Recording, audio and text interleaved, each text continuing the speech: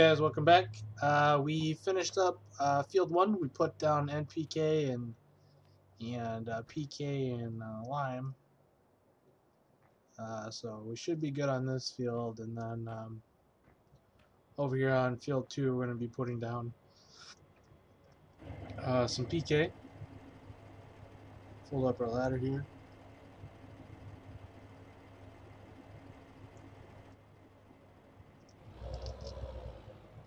Probably should go forward.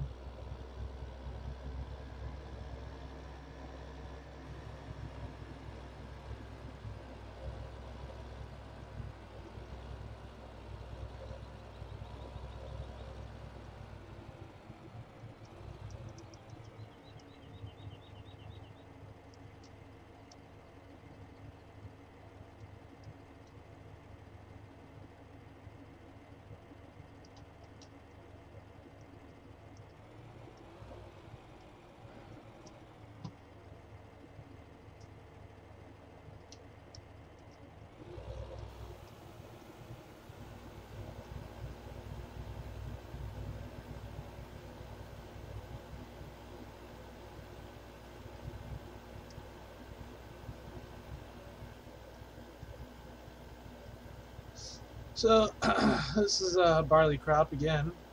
Planted a lot of barley. We didn't plant any more canola. Went pretty heavy in corn and soybeans. And then really hoping we get a great demand for barley at the Budweiser plant. Take advantage of this couple hundred acres we planted. Probably have 400 acres. Or close to it in barley.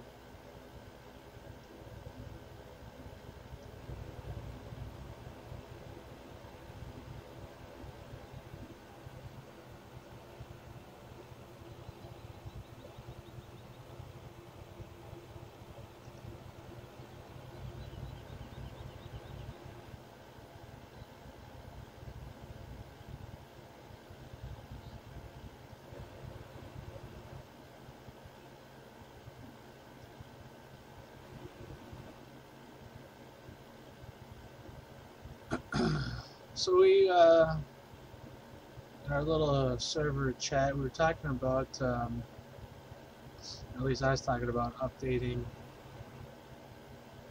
our sprayer, and we're thinking of maybe like a Haiti or like a New Holland front boom. Excuse me. Or updating the booms on this Patriot to 120 foot instead of the 90 foot that we currently have.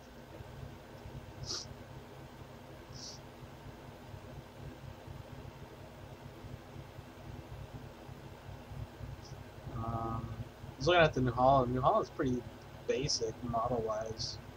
The Haiti would be pretty cool as well.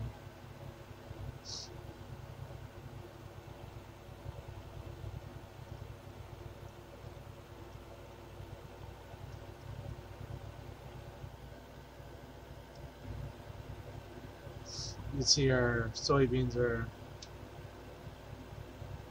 doing quite well.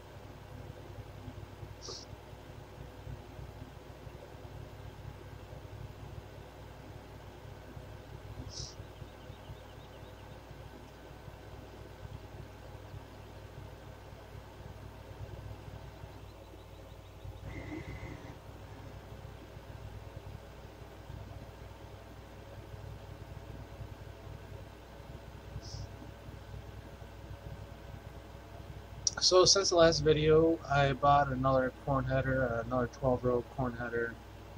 Sold the 1050 Kinsey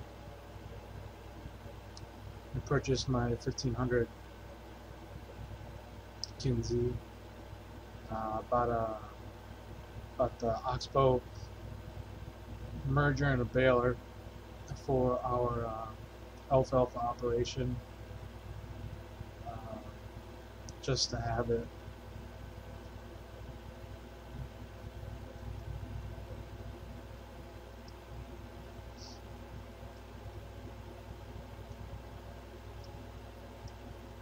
And then probably going to be in the market for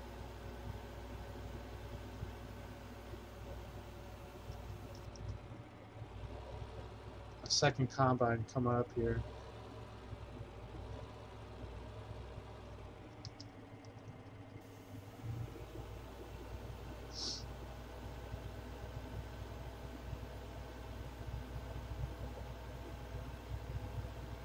I mean, although after this season our leases are up on our field, so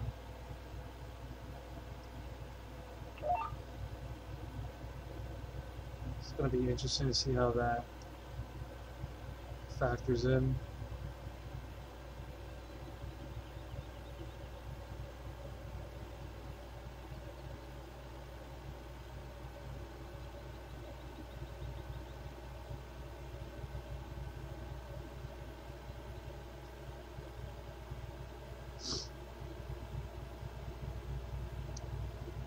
Anyways, also updated, just kind of messing around in Blender today, animations and stuff like that. And made a intro for both my channels now. One for this one, LBJ modding, and then another one for building in Blender. For tutorials on how to build and model. It's obviously going to have some GE work in there as well, and probably some map stuff as well.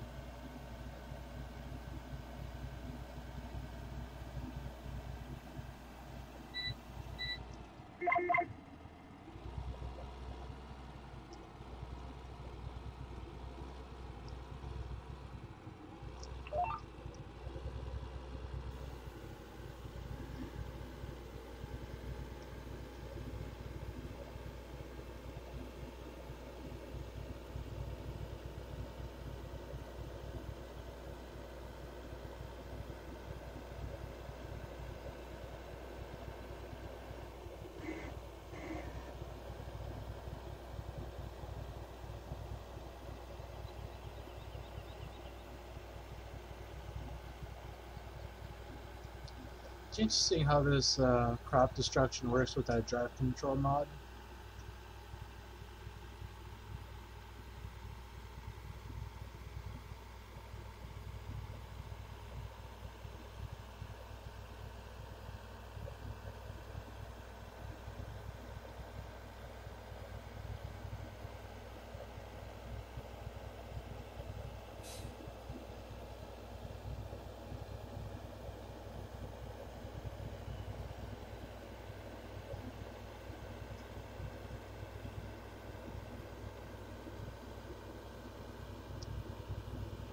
So once I finish my 2623 tillage disc, I'm probably going to sell off my Tiger made cultivators and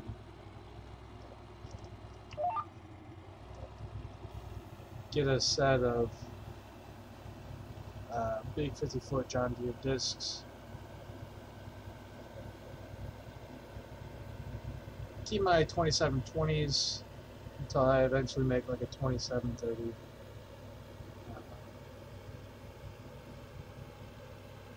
I like to run some older tractors here on here too, like some of the older case STX.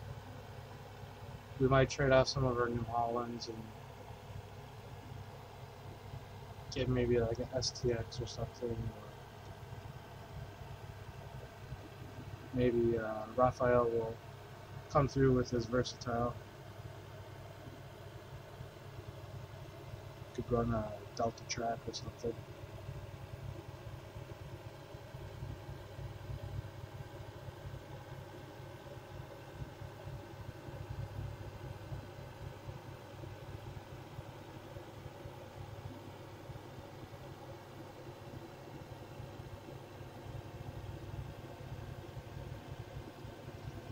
Main reason behind a new sprayer is we like to get up to 17 or 1600 gallon tank capacity. This one is spec'd at 900, I believe.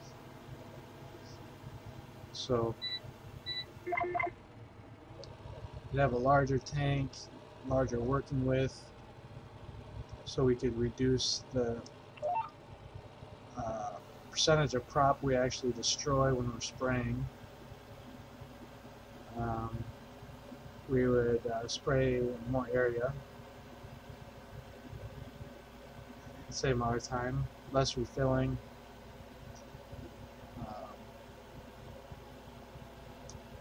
Some of them you can get up to, I think Jake was saying you can get a deer, one of the 4000R series in like 150-foot boom, which is crazy. A lot of the newer models have 130, 135-foot options. I know the New Holland I was looking at, it was like the 400. It is available in 135-foot. And I had to look around and see what the cabs are like, what the interior is like, and maybe I could pull from like a combine or something, so I don't have to build it. That'd be great, because then I just have to model up the booms and body, and you know that's cake. So it wouldn't take very long for that. It's kind of an ugly machine, but I think it'd be fun, and you could run those side dressing arms for taller corn, 48-inch corn. I don't know, maybe it could be like a catchable boom or something if it's 50. I don't know. Just kind of brainstorming out loud at this point, but I think it's time for a new sprayer. Since I use this one quite a bit in 13, I used my dry box spreader too, but that was just kind of a Lego built thing.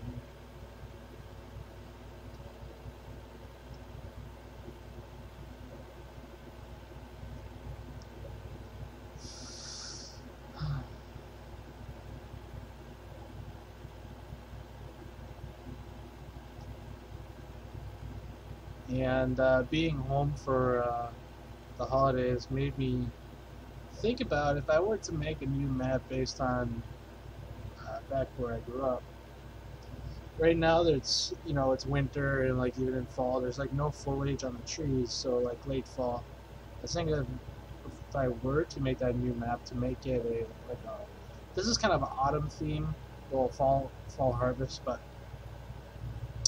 late fall when there's no foliage after the leaves actually fall, that's what it looked like, I think it'd be interesting, but maybe potentially kind of an ugly map, but who knows. Just seeing all those trees without any leaves kind of made me think about it, because I haven't really seen any maps without, that kind of represent a late fall theme.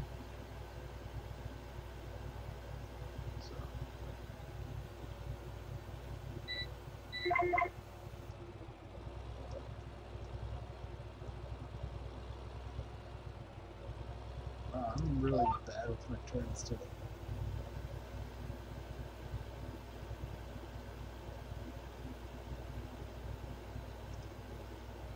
Oh, we should have probably sprayed.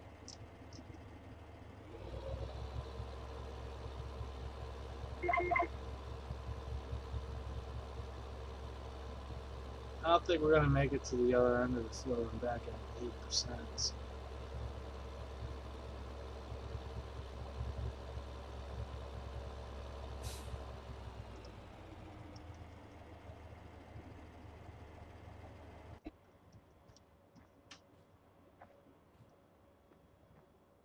I have to hop in our T600 and head back to the old farm.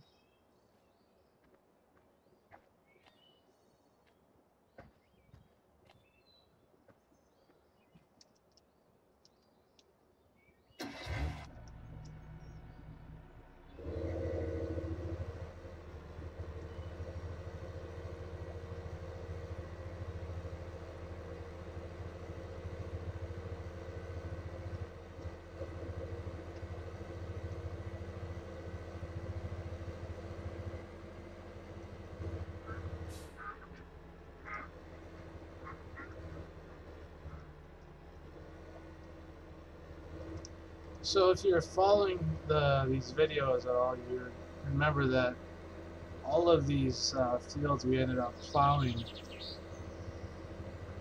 you ended up plowing like 60% of her fields. All of this was plowed. All this was plowed. So, and then like everything behind me was also plowed.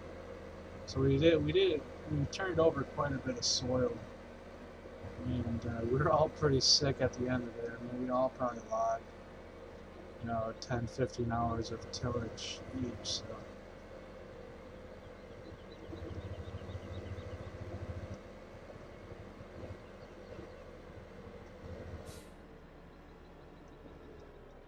I'm wondering if that ever got planted.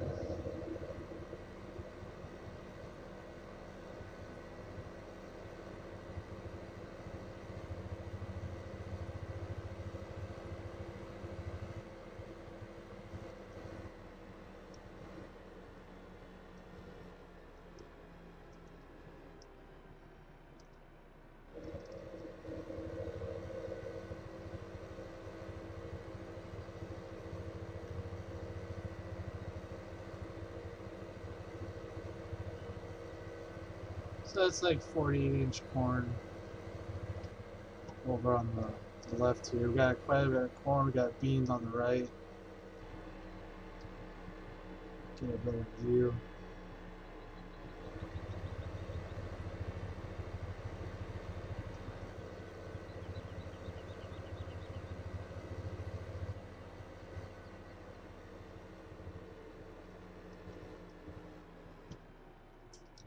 So we got quite a bit of soybeans planted over around here. A lot of draper work. It's going to be a lot of draper work.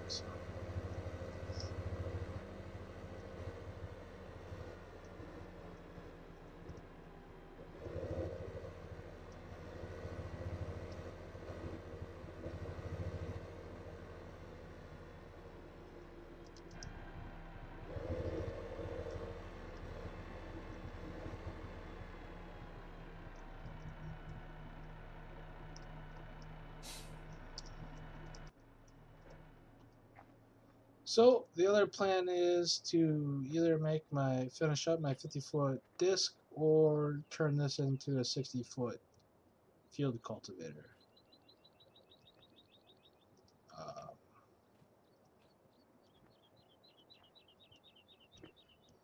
And this thing works just fine.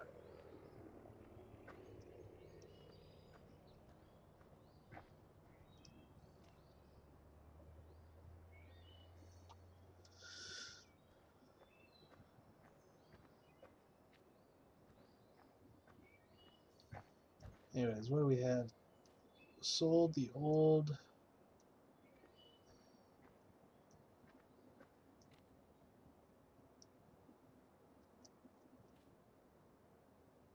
So I picked up a new header. We need to get another combine.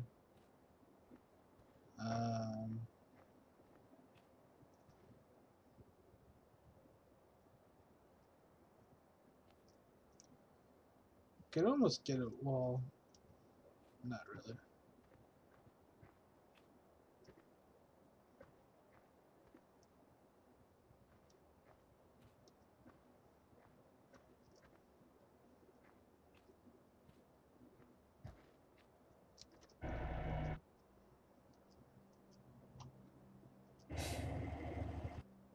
Trying to think where the truck is. Oh.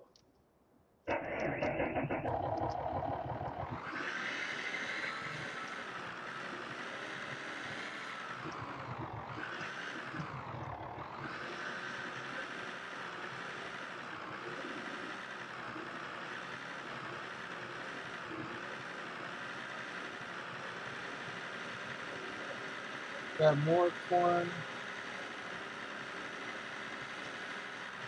That's really loud.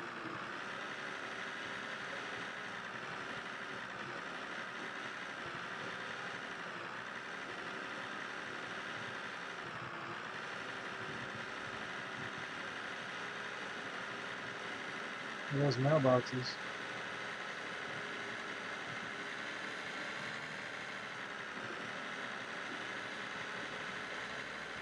It's going to be some high yielding corn. And currently we have soybeans ready to harvest over here.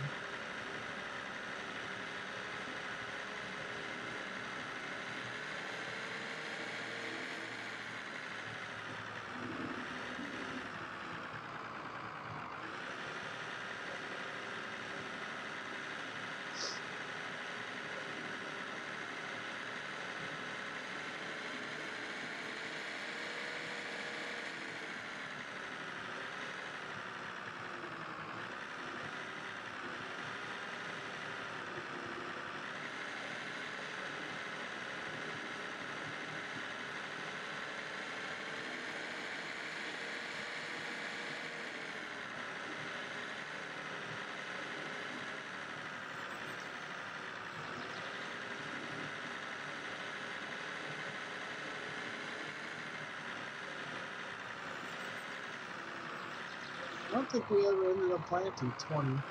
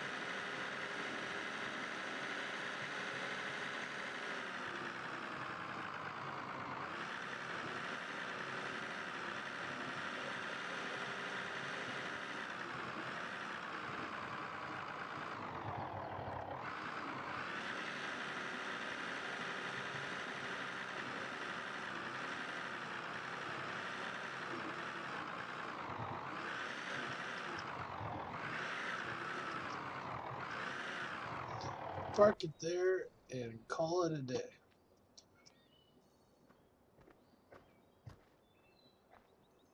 Man, I really want to sell that K stuff so I could motivate myself to finish that 50-foot disc. But thanks for watching.